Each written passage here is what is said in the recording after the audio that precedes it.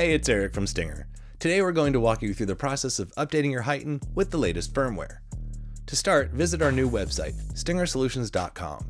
If you scroll to the bottom of the home page, you'll find a link that says Product Information. Then on the next page, simply click the top link that says HEIGH10 Media Player. Now select the tab that says New Firmware. If your HEIGH10 is installed in a 2011 to 2018 Jeep Wrangler JK with one of our integrated solutions, click this first link to download your firmware. Any other HEIGH10 installation, including Universal, integrated Jeep Wrangler JL, Gladiator JT, Ram, Tacoma, Tundra, or other installations, click the second link to download your firmware. Open your Downloads folder on your computer, navigate to your file browser, and plug in a blank USB thumb drive. Then select Format from the menu, and click OK. This will erase all the information on the thumb drive.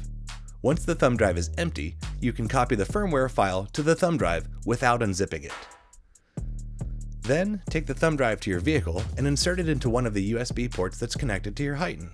You'll notice that the USB icon on the screen will become colored. Touch the Settings icon, then System Settings. Then by Installer Settings, touch Enter. Then type 0052 and hit OK. Then where you see System Update, touch the Update icon. We've sped up the footage for the process of this video. The actual process takes several minutes.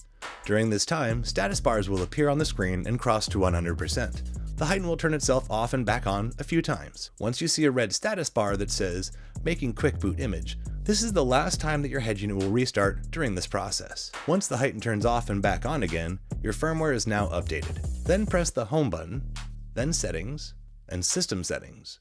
And where it says Load Defaults, touch the Reset icon, then touch Continue.